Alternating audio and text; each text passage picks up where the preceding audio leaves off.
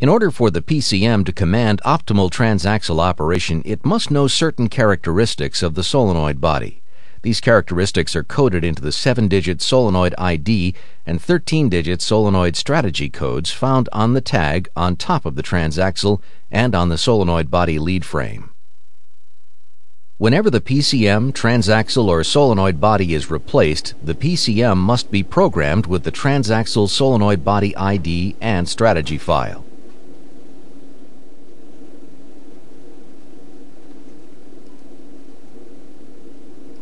Before diagnosing a shift concern, verify the PCM is programmed with the correct transaxle solenoid ID and strategy codes.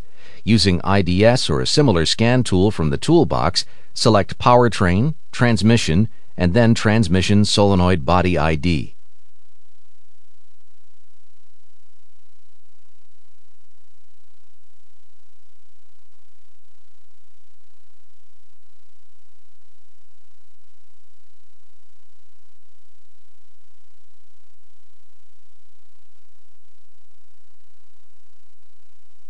Compare the solenoid body ID and solenoid strategy codes retrieved with the scan tool to the ID and strategy tag.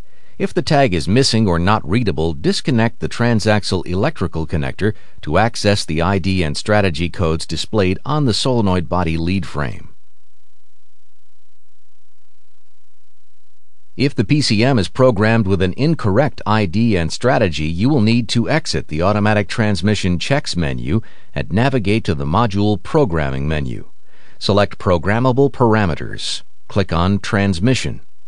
Read the screen and click on the blue tick. Click Yes. The scan tool verifies that the VIN is correct in several modules before it allows an update of the PCM. Click Yes to enter the correct solenoid ID and strategy codes into the PCM. Enter the solenoid body ID and strategy from the transaxle tag. The scan tool verifies the ID and strategy are valid. If you accidentally enter an incorrect number or letter on the previous screen, the scan tool will reject the entry and require you to re-enter the ID or strategy. Read the screen information and click Confirm. The scan tool sequences through several programming status bars and ignition key cycles. A screen appears to confirm successful completion of the program process and prompts you to perform a drive cycle to complete the process.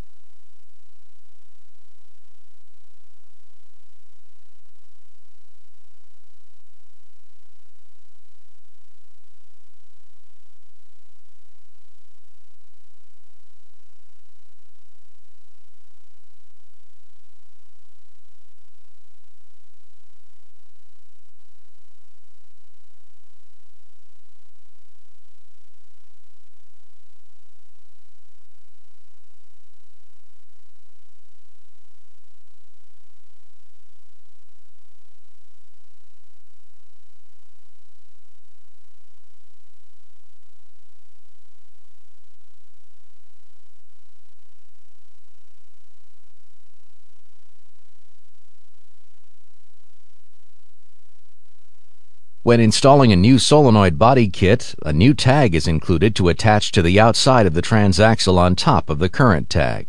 The replacement solenoid body tag does not have a barcode on it.